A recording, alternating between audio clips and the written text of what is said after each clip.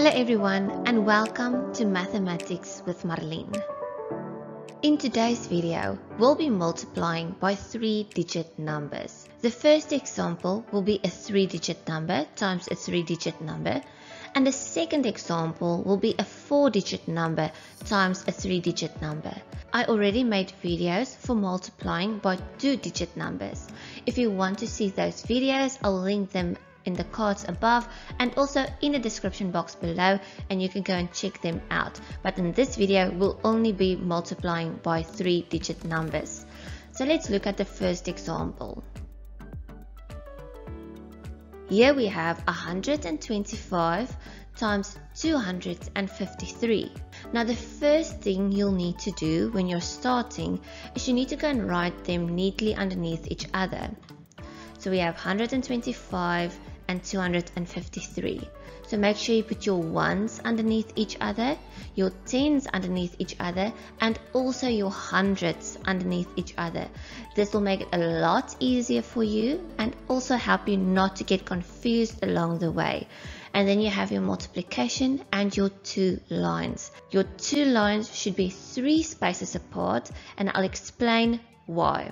So when you're multiplying by a 3-digit number, you're going to take the number you're multiplying with, in this case 253, and you're going to separate it. So first you'll get the answer for 3 times 125, and you'll write that answer directly underneath the first line. So next you're going to get the answer for 50 times 125, and that answer you're going to write in the second line directly underneath your first answer. And lastly, you're going to get the answer for 200 times 125, and that answer is going to be in the third line directly underneath your second answer. So now you have 3 times 125, 50 times 125, and 200 times 125. So all you need to do now is to add those 3 answers and you will have your final answer. So let's do this first example together. So like I said, we're first going to get the answer for 3 times 125. So we start at the ones. So 5 times 3 is 15. So you write down your 5, but your 1 you still need to carry over. Next, you multiply 2 by 3. 2 times 3 is 6. But remember, you carried over that 1, so you still need to add that 1. So 6 plus 1 is 7. And next, you times 1 by 3. 1 times 3 is 3. So now you have the answer for 3 times 125. So next, you have to times 50 by 125. But before we can do that, there's 2 things I want you to remember. First of all, we already multiplied with the 3 and we used that 1 that we carried over. So we need to cancel it so we don't accidentally use it again. And the second thing I want you to remember is that we're multiplying by 50 and not by 5. So we need to add a 0 in the answer line to make sure that we're multiplying by 50 and not only by 5.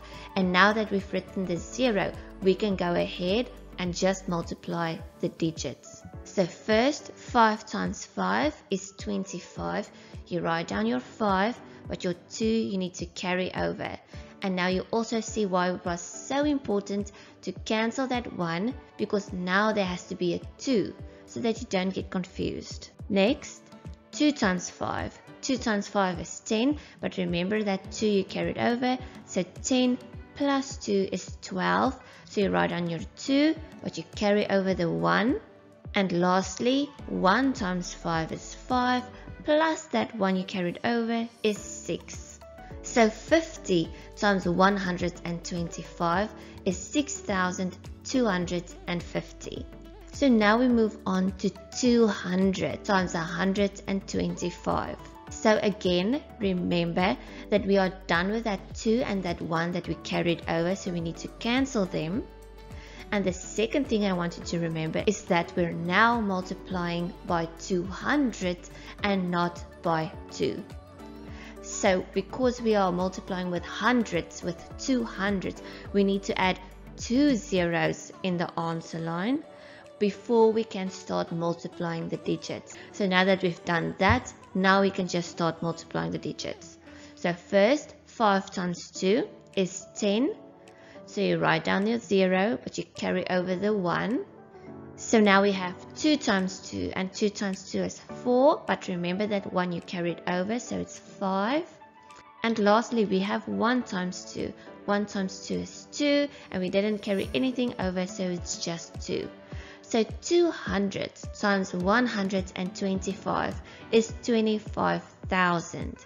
So now that we have the answer for 3 times 125, 5 times 125, and 200 times 125, we can just add those 3 answers together to get your final answer. So remember, when we are adding, we start at the ones and we go left.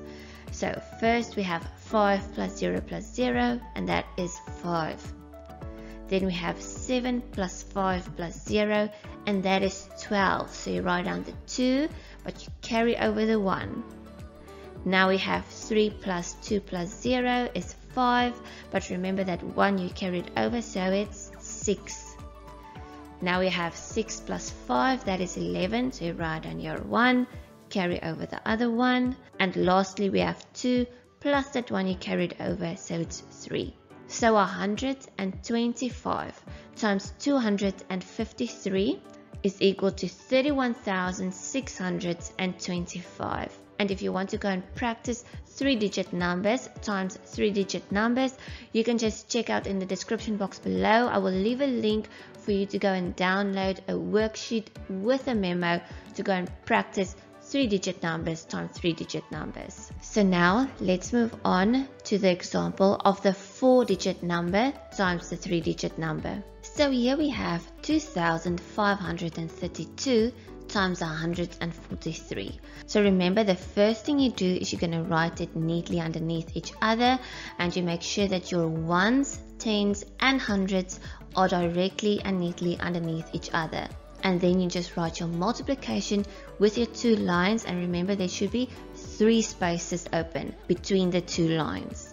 And now we can get started. So remember, your second number, the one you're multiplying with, you're going to split that number up and you're going to multiply separately with 3, 40 and 100. So first you're going to get the answer for 3 times 2,532. So we start at the ones. So 2 times 3 is 6. Next, 3 times 3 is 9. And now 5 times 3. 5 times 3 is 15. You write down your 5, you carry over the 1. And lastly, 2 times 3 is 6. But remember, you carried over the 1, so you need to add it, so it's 7. So 3 times 2,532 is 7,596. So now that we've done multiplying with 3, now we're going to multiply with 40. So 40 times 2,532. So the first thing we do is we cancel that 1 we already worked with, and we need to add a 0 in the answer line because we're multiplying by 40 and not by 4. And now we can start. 2 times 4 is 8. 3 times 4 is 12, so you write on your 2, but you carry over the 1. 5 times 4 is 20, but we have that 1 we carried over, so it's 21. We write down the 1, we carry over the 2. And then lastly, 2 times 4 is 8, plus that 2 you carried over is 10. So you write down your 0, but you have nowhere to carry over the 1, so you also write the 1. So 2,532 times 40 is 101,280. So now that we are done multiplying by 3 and by 40, we need to multiply by 100. So 100 times 2,532. So first we cancel all the numbers that we carried over, and we add 2 zeros in our answer line because we're multiplying by 100 and not by 1. So now we can only multiply the digits. 2 times 1 is 2. 3 times 1 is 3. 5 times 1 is 5. And lastly, 2 times 1 is 2. So now we have our answer for 3, 40 and 100 times 2,532. So all we have to do now is to add those three answers together to get your final answer. So remember, with addition, we start at the ones and we work our way left. So 6 plus 0 is 6. 9 plus 8 is 17. So you write on your 7, your 1 you carry over. 5 plus 2 is 9. Plus that 1 you carried over is 10. So you write down your 0, you carry over the 1. 7 plus 1 plus 3 is 11. Plus that 1 you carried over is 12. So you write down your 2, carry over the 1.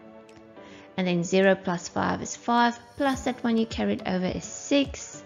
And then 1 plus 2 is 3. So 2,532 times 143 is equal to 362,076. And there's also a worksheet in the description box below if you want to go and practice 4-digit numbers times 3-digit numbers, and there's also a memo going alongside this worksheet. So just a reminder to check out in the description box below for the link where you can go and download the 2 worksheets, one for 3-digit numbers times 3-digit numbers and the other one for 4-digit numbers times 3-digit numbers with memos. And if you haven't already and this video helped you, please give this video a thumbs up and subscribe to my channel, and I'll see you in the next video. Goodbye.